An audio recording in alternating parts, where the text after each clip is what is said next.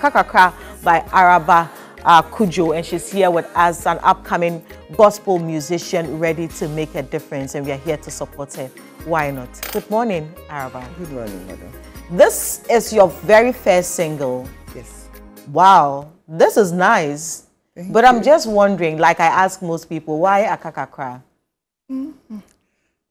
It's Akakakra because normally, back in the days, of a few years back, when we go for evangelism as a youth in our church, the excuse that people tend to give us is, later, you come for me later, I'll go to church with you. I'm not ready now, I'm doing this, I'm doing that, so later I'll give myself to Christ. I have a lot of things. So we keep postponing our salvation.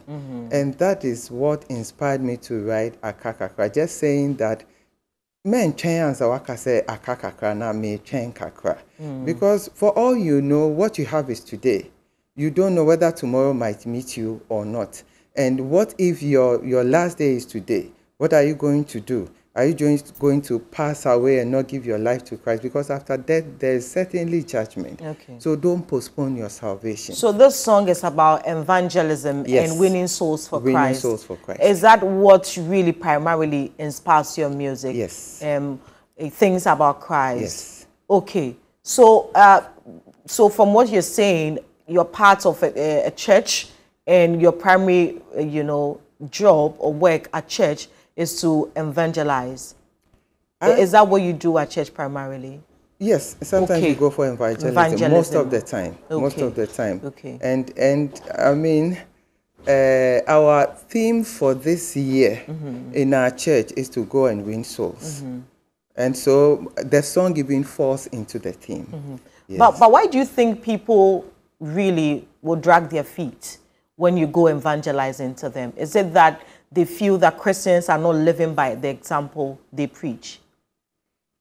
Yeah, when you go and then you have conversation with people you want to convert to Christ, some have problems. They think they have to deal with the problems later. Some also feel that when you become a Christian, there are a whole lot of things you have to stop yourself from doing. And since they are not ready for that immediately, they need to postpone it.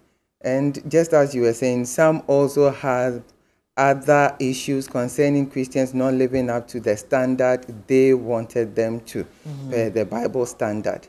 And so they have, diverse reasons for not giving their lives to Christ at that moment. But do you think that the church setting, the setting of the church now, people, we have a lot of churches these days, and the setting and the motive, if you like, and the mission of such churches does not make it attractive for people to want to easily, worship or give their lives to Christ?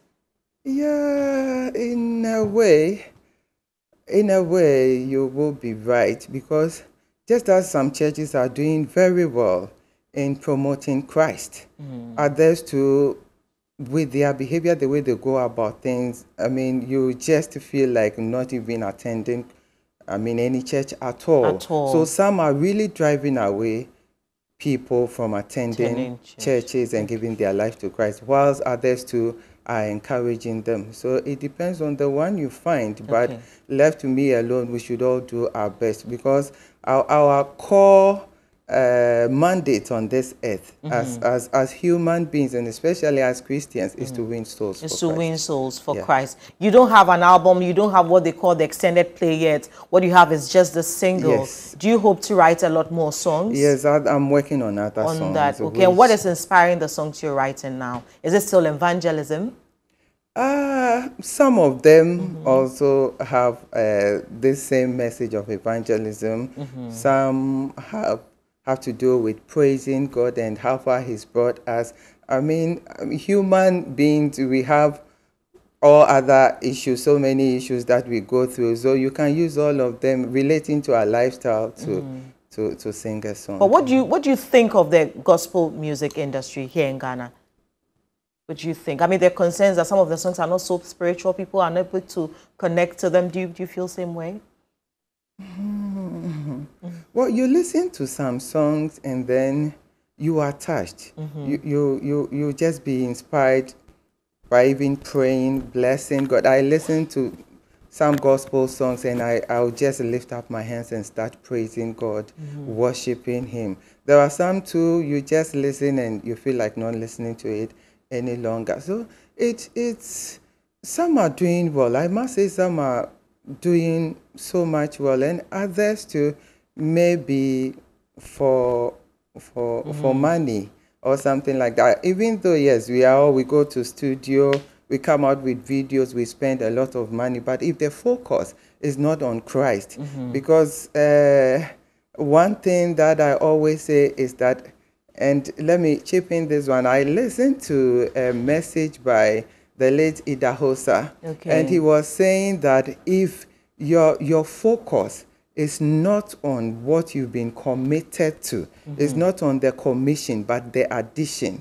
you will lose it. Because if you focus on the addition, before you realize you have lost your commission, the purpose for which God brought you onto this earth. So like, I'm a gospel musician, I'm doing gospel music. If my focus is so much with what I will get, the returns, the money, the mansions and other things, before I realize even the glory of God is gone off me. And if you're a gospel musician and you don't sing with the Holy Spirit, you sing empty and you don't preach to people because it does not touch any heart and nobody gets converted. Nobody. So for you, if you had anything to change about the gospel music industry, people must be focused on winning souls for Christ, and they must be inspired by the commission and not the addition. The rest will follow automatically. I mean, we are wrapping up, but whom do you admire in the gospel music industry, and whom would you want to collaborate with in the near future? It's a tall list. It's a tall list? A tall list, because I have so many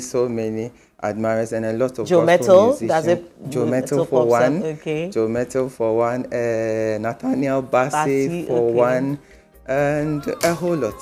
A whole lot. Araba, we wish you all the best, okay? I mean, we're here to support you any day. So if you release your next single, do well to help us to promote it for you. Thank you. Araba Cudjoe is a gospel musician. She's an upcoming gospel musician, and she has released Akaka Cries on YouTube. So you want to go there and like and share. We are all trying to support her in this journey. She says, let's not focus on the commission.